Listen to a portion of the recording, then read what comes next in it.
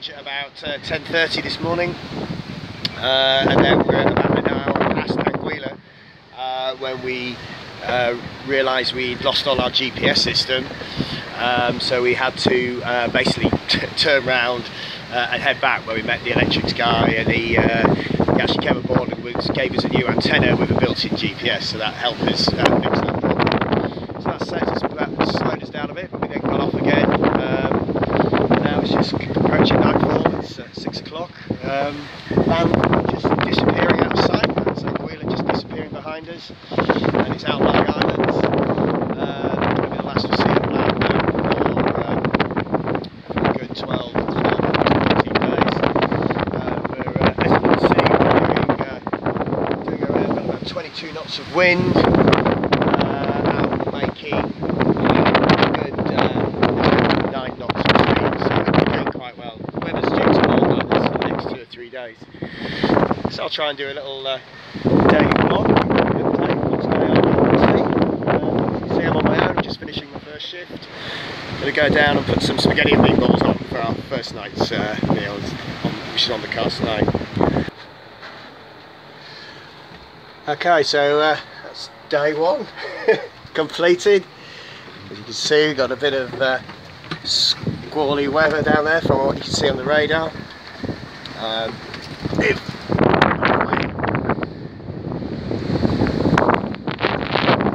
got quite a few clouds, squally conditions. We've just done 230 odd miles on our first day. We've only had 2 vessels on the AIS, one very distant ship, no other sailboats or anything. As you can see,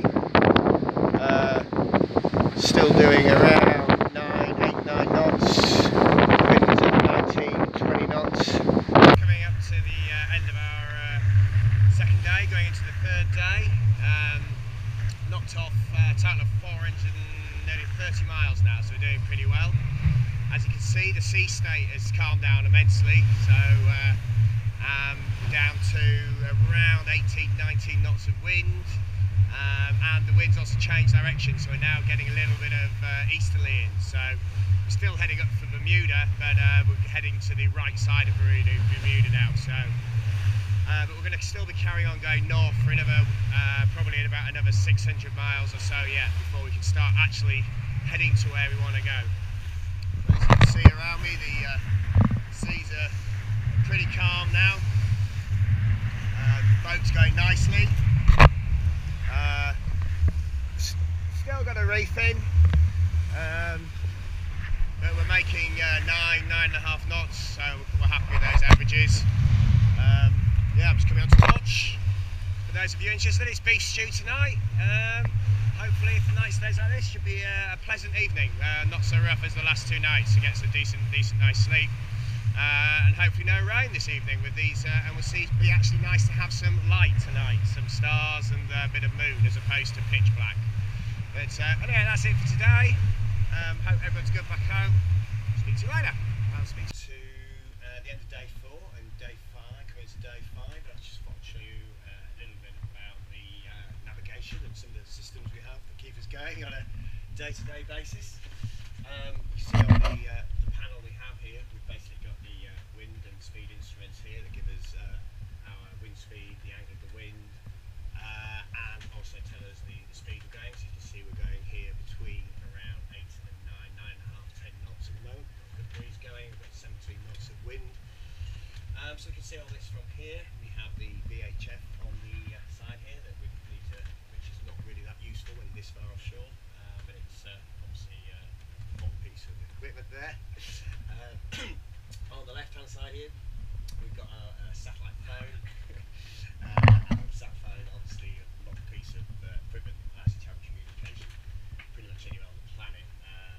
Only these are pretty expensive to run, but for the first time, for me anyway, I've sent a couple of emails out via sat phone, so a novel experience, and it's nice as a sort of a safe feature.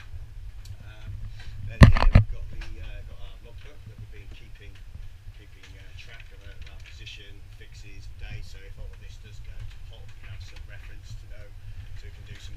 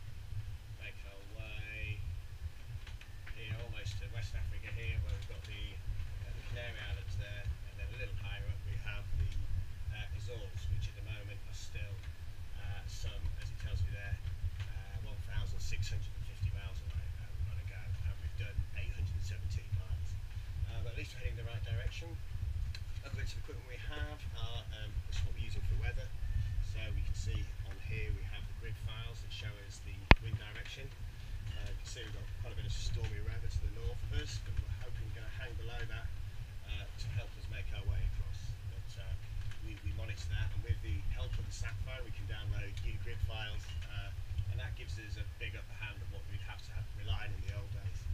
We did get a printed report that was made for us before we came. It gives us a 7-day report on the weather each day and some suggested routes, which has been very useful as well. Anyway, that's just a little bit about how we navigate the boat. And oh yeah, that's the storm jib tested. Okay. Hopefully we're not going to need it too much. So if we do, it'll be like Monday or Tuesday, which is a few days' time. I am on the morning watch. Had quite eventful and sleepless night. The wind picked up quite a bit, and we managed to get out under full sail. But the wave direction was not that pleasant, so we were slamming quite a lot.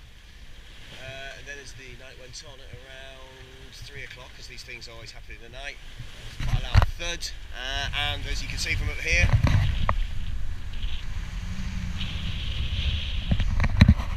we lost our mainsail. The headboard that attaches it to the main halyard, so what holds the sail up, is basically snapped or come free, and the whole mainsail's come tumbling down. So we've now just sailing on the jib, so we're busy considering our options, what we're going to do. So we do have a try-sail, so we might try and put that up. We can probably fix this, but the sea state and the weather is due to deteriorate over the next 48 hours, getting to being the worst on Wednesday and Thursday, with it being now Saturday, May the 6th. This is the calmest weather we'll have for the next few days. We're already up to 7-8 foot seas, wind not too bad, but we're heading north again as well, which isn't so good, so we're hoping that will change later on today with the start going east. So anyway, obviously these things happen with sailing, so we're now just down to one sail at the moment. We'll decide what to do. Flashing down what's left of the mainsail before the heavy winds get here. Can't be much more to say than that. Beautiful day, the sun on the horizon now. First daytime contact with the boat. And got wind shift later on tonight, I think, so we should still go bloody north. We want to be going where he's coming from. And we hope that around midnight we should be able to turn. That's when the wind's going to pick as well, so that's why we're just lashing this sail down so it doesn't cause any problems. Hope to get by on the jib. If that doesn't work, we'll have to stick the try-sail up. But we'll get by with this jib if it holds out. Okay. Defending item, all ripped off. The rest of it, dug up the top there.